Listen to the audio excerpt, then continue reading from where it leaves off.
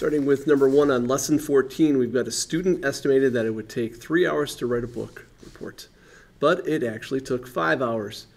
What is the percent error for her estimate? All right, so she estimated it was going to be 3. It took her 2, so she was off by 2 hours. 2 hours.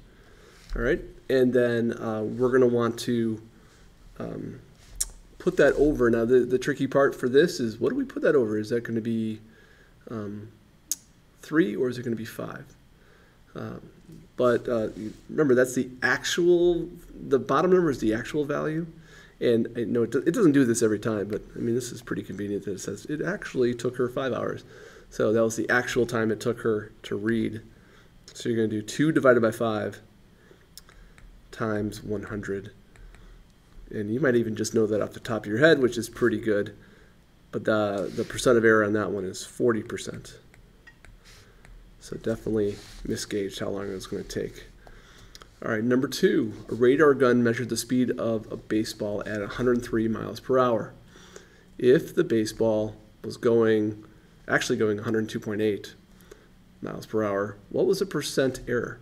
All right, so that's probably not that big, but we're going to do, for this one, they're off by 0.2.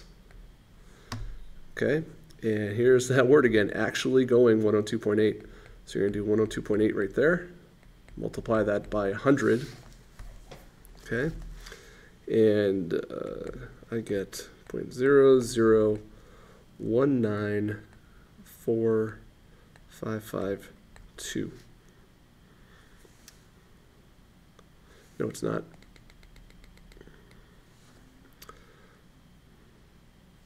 Let me just make sure.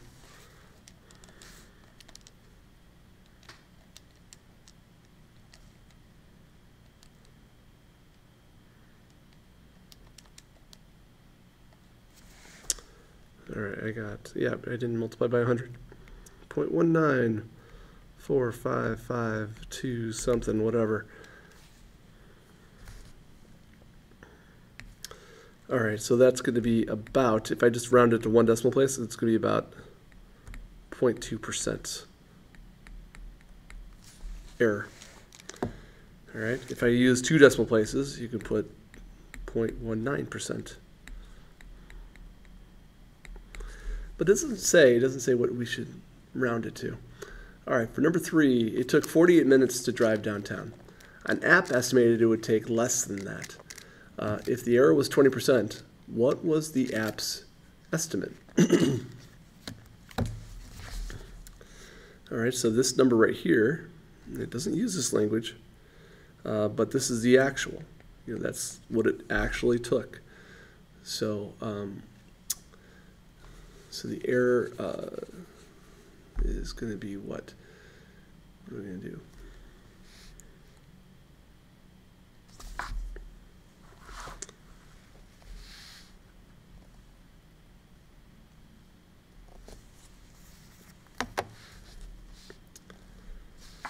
So this is, I'm just thinking this over.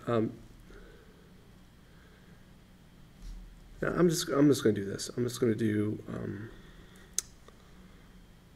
48. Well, let's do it like this, like a percent equation. We're going to do 20% of 48, which is going to be 0.2 times 48. So you're going to do that. That should be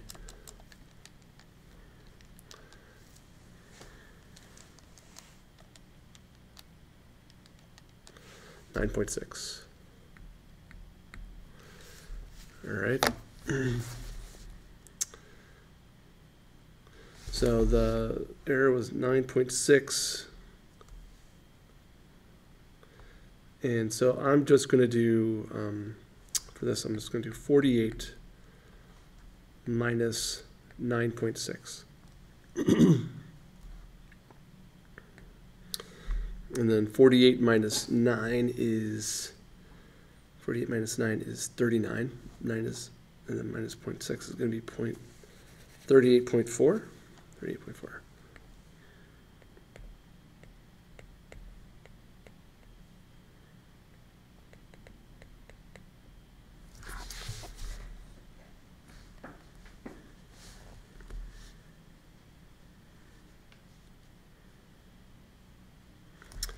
So farmer estimated that there was 25 gallons of water left in the tank. If this is an underestimate by 16%, how much water was actually in the tank?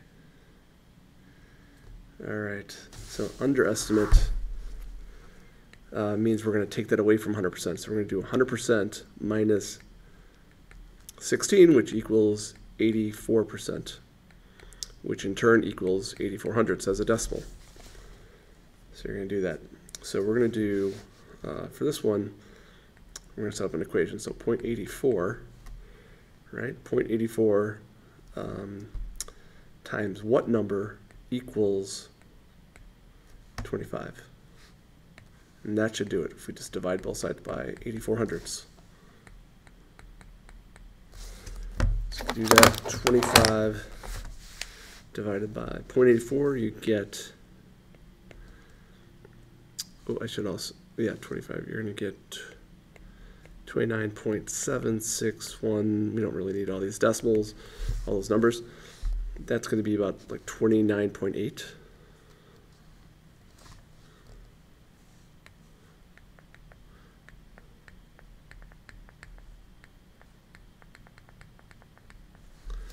So 29.8 gallons right there. All right, number 5, for each story, write an equation that describes a relationship between the two. All right, so for number 5, Diego collected X kilograms of recycling. Lynn collected 2/5 more than that. 2/5. All right, so, I'm trying to think whether to draw a picture for this, if that would help you or not. But we could do like, we could do that. Why not?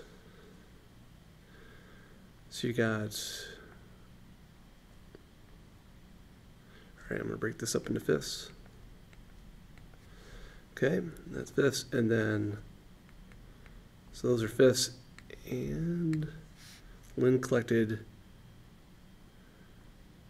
2 more fifths, right? Right there. So that's plus 2 more fifths. All right, and so what we have now is a total of, right? We have a total of 7 fifths, right? We have 7 of them. So that is going to be our equation. You're going to put, we're going to put what? We're going to put y equals 7/5 x.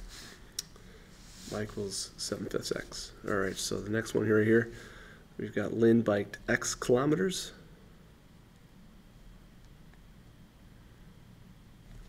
All right, I'm going to break this up into tenths.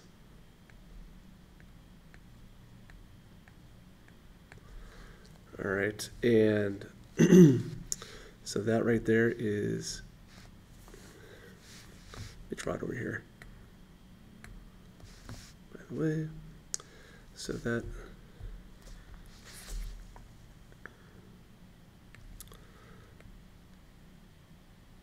right there, that represents x, okay? And Diego, like 3/10 less than that. All right, so that's, I should capitalize that, Diego, right there. And what that means now is like what's left here, what's left is 7/10 right there. And so that should be it. So that is going to be y equals 7/10 x. All right, because that's going to be,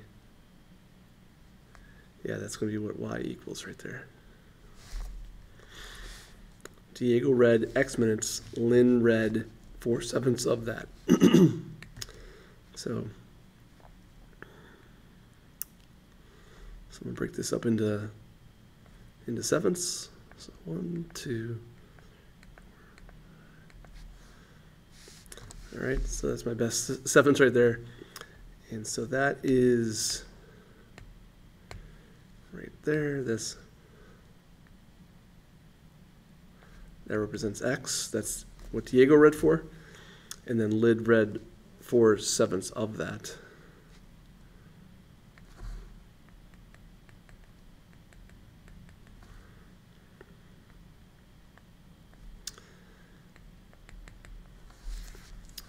So that's what Lynn read. So that's going to be just pretty straightforward. That's going to be just 4/7 x. Y equals 4/7 x. All right, and this is the last one.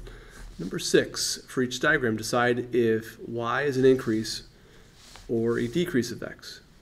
These are pretty easy. And then determine the percentage. All right, so for A, so is y an increase or a decrease of x? So y is showing, right here, y is showing a smaller amount, so that's definitely a decrease. All right, and what x is presenting there, x is presenting fifths. So that's right there, that's 1/5, that's another fifth, right? So those are all fifths.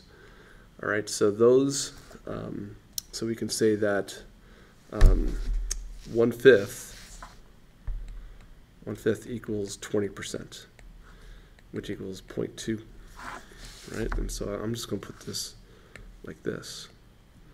Y is a 20% decrease of x. All right, and then on this one right here for B, all right, those are fifths again.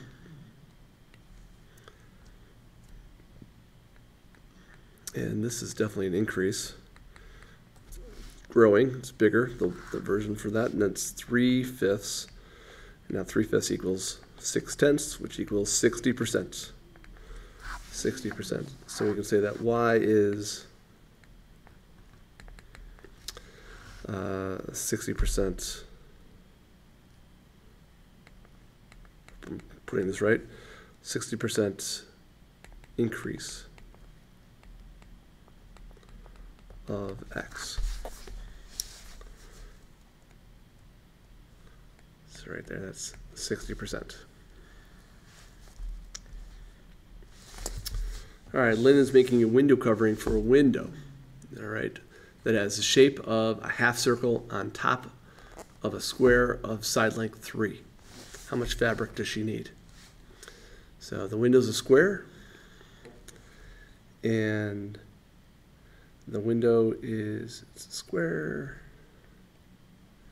and there's a half circle, semicircle right there. And all we're given, the only information we're given about this is that the square has 3 feet. All right, so how much fabric does she need? All right, so what are we going to do for this one? We've got, yeah, so it's a half circle, so area of a circle, area of the circle is pi times radius squared. Pi times radius squared. So the radius of this one is 1.5.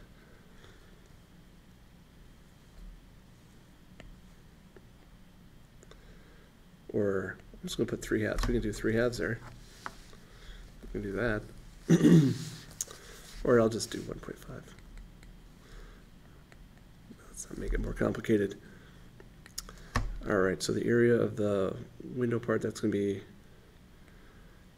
1.5 squared times pi. So you're going to do that. I'll hold on to that, and then the window part, that's just going to be 3 times 3, which is 9. All right, so 1.5, that's going to be 2.25 pi, and then this is going to be 9. And let me work this out. I'm not sure what they want. Does it say, yeah, how much? We probably don't want to leave this in terms of pi.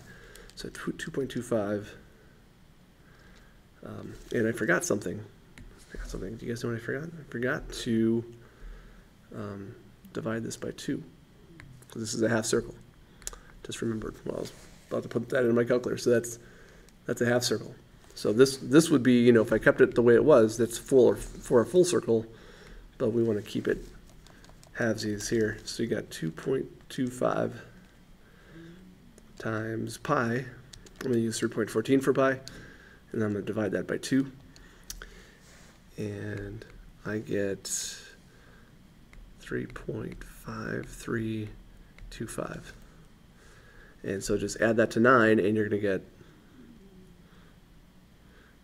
get, total area is going to be 12.53, I don't know, 12.5 square feet.